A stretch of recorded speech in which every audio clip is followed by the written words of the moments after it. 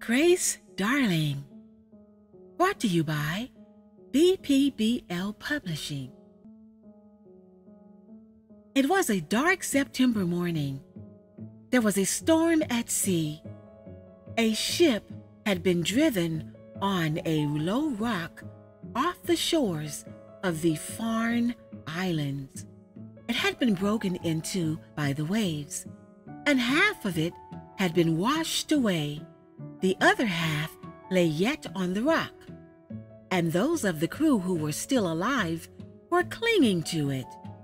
But the waves were dashing over it, and in a little while it too would be carried to the bottom. Could anyone save the poor, half-drowned men who were there?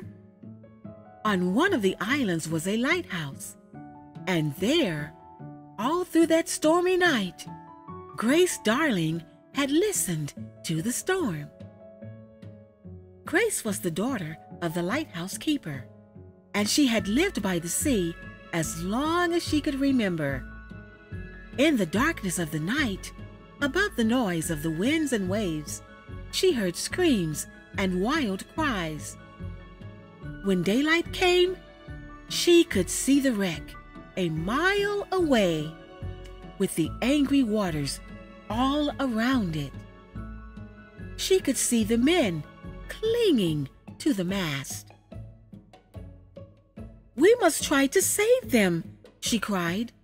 "Let us go out in the boat at once." "It is of no use, Grace," said her father. "We cannot reach them."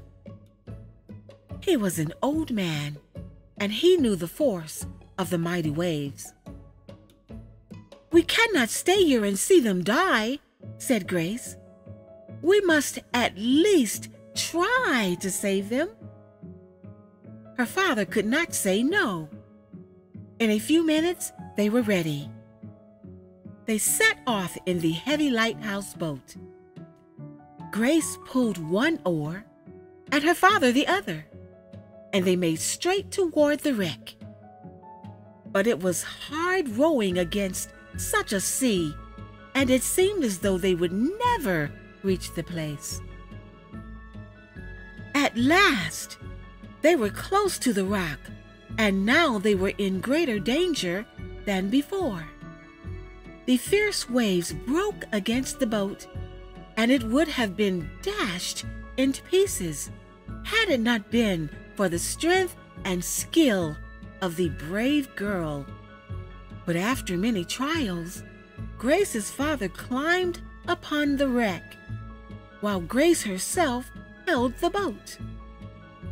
Then one by one, the worn-out crew were helped on board.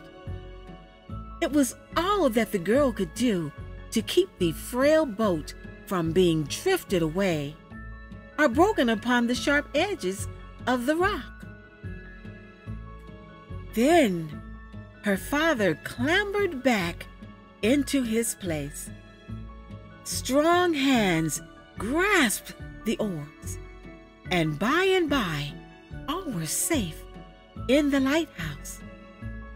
There Grace proved to be no less tender as a nurse than she had been brave as a sailor. She cared most kindly for the shipwrecked men until the storm had died away and they were strong enough to go to their own homes. All this happened a long time ago, but the name of Grace Darling will never be forgotten. She lies buried now in a little churchyard by the sea, not far from her old home. Every year, many people go there to see her grave, and there a monument has been placed in honor of the brave girl.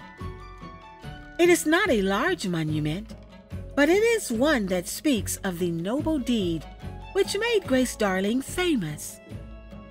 It is a figure carved in stone of a woman lying at rest, with a boat's oar held fast in her right hand.